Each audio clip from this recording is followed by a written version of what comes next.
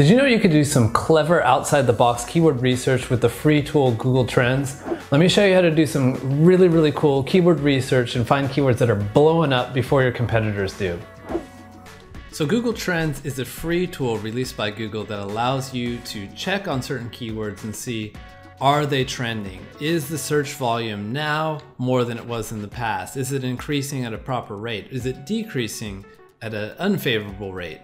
And you can check all this pretty easy with Google Trends. And I'll just give you a quick demo here. Let's type in something like work from home. As we can see here, work from home, you can see this is the interest over time.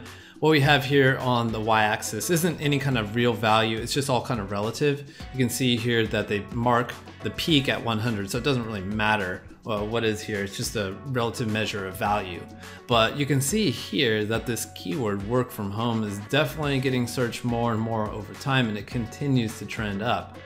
So some features of Google Trends is you can do a couple searches at the same time. So you could do work from home or make money online. So let's see, make money online.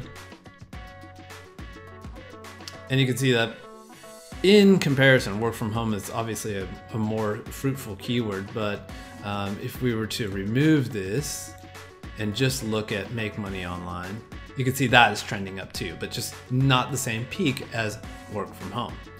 Other things you can do is we can change it. Instead of just targeting the United States, we can target worldwide. We can change it from 12 months to past 5 years. We can change the window all over the place. You can see that's still trending up as a whole. We can change categories. I typically never mess with this. And then we can change it between image search, news search, Google Shopping, YouTube search. But for purposes of keyword research, I'm mostly using web search. Easy breezy. Now let me show you just how powerful Google Trends is for keyword research. It's super awesome. I'll show you an example as if I were doing keyword research for a website in the technology space. So I might be talking about topics like gaming laptops or gaming chairs or VPNs or hosting, stuff like that. So first things I'm gonna do is I'm gonna set this to United States because that's where 90% of my customers and readers are typically. I'm gonna set it to past 12 months because that's more relevant. I don't care if something was trending over the last 5 years. I want to know if it's trending lately, and I'll keep everything else the same. And then what I'm going to do is I'm going to take a look at what are my top level categories of my websites. Again, that's going to be the same thing, like gaming laptop, gaming chair, VPN, hosting, all these kind of things. And I'll start by just typing it straight up right in there, gaming laptop. We do a quick search. I can see that, okay, it's good. My niche is trending upwards. That's a good sign.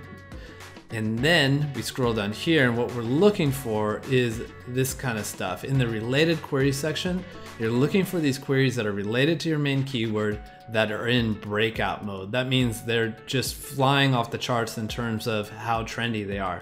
So we take a look at this Asus ROG Zephyrus G14. I have no idea what this is, but you can see this is obviously trending and probably just launched. Obviously a good idea to be one of the first people talking about this laptop, right? Or whatever it is.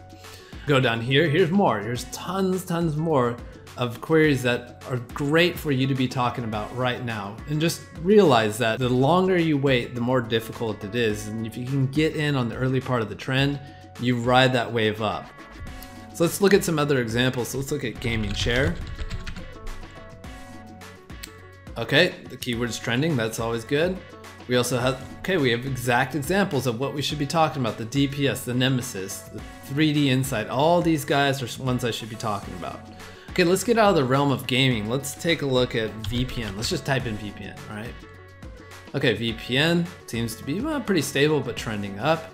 But the great thing is we have these breakthrough keywords here. So this Rubit VPN, NordVPN Hacked, if you want to write an article about that. But tons of great queries, and you don't have to just go for these breakouts. You can go for the ones that are trending up 700%. Like, I think that's worth it too. And of course, this also just doesn't work in the technology niche. Let's try dogs. Let's just use a typical pet niche keyword. Okay, dogs are becoming more popular. That's good. Good for their well-being. We can see a whole bunch of keywords here. We can make an article about dogs and the coronavirus. Obviously that's going to get some searches. Arctic dogs, I believe that's a documentary or something like that. So a bunch of good keywords there, but I think it's more useful when you dig down into what are the monetizable things that have to do with your niche. So let's go into dog food. So dog food trending up, dogs need to eat, people need to search on how to feed them. Here's a whole bunch of dog foods that are trending up, that's great. And one awesome thing you can do is go over here to related topics and then let's pivot into a whole different topic. Let's go dog toys, right? Dog toys trending up, and great. Here's all these super hardcore trending suction dog toy, white paws, like all these are all breakouts. This is out of control. So these are all great keywords for you to be writing about for your dog website. And like I said before, if you wait, it's just gonna get more challenging. If you get in early, you're gonna have those early rankings. And even if you held the same position, if your niche is trending, that traffic is gonna go up over time. I hope this opens your mind up to various ways that you can use Google Trends to do keyword research. It's working great for me. I hope it works great for you.